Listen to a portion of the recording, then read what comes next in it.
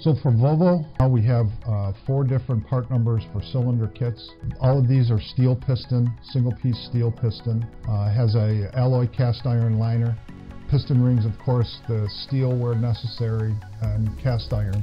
So you can see it's a traditional looking skeleton piston, but that's a monotherm design piston. All the 4 pistons that we're offering are similar, different compression ratios, different combustion bowls.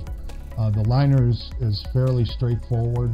That liner looks different than our traditional liners, right? There's no groove for the liner seals.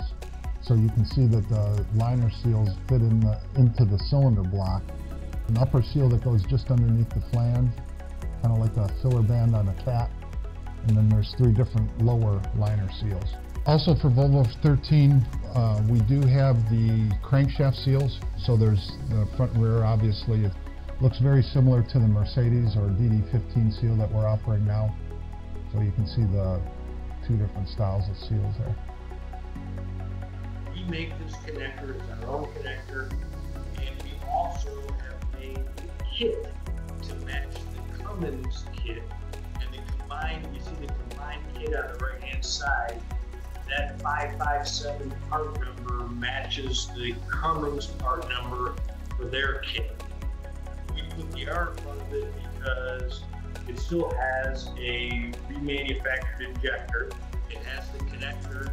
It also obviously requires a core return for the kit, just like for the injector. So now you can buy the injector by itself from us, you can buy the connector by itself, or you can buy it as a combined kit. So all that's available now.